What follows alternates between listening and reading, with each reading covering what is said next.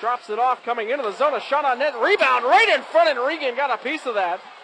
Made the initial save, and now Regan getting shoved in front of the goal there by Morley. And now Regan throwing some punches and knocks his man down to the ice. Morley and Lutz. Lutz is just unloading with a bunch of uppercuts. Actually, that's Austin Mayer right in front of the crease. Nathan Lutz with a bunch of right hands. Connects on an overhead right on the back of that, and now he's shoved in to the crease area where there's a couple of guys laying down and falls on the ice. Nathan Lutz unhappy there as Kevin Regan got tied up with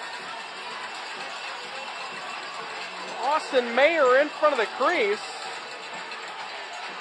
Regan and Mayer were unable to get separated. He pulled him down to the ice. Here at the NITEC Sports Center, just outside of the Dallas-Fort Worth area. The Fort Worth Brahmas lead this game 5-1. And now we're going to have a fight here off the face-off. And this is going to be Dustin Donahue and Jake Morley.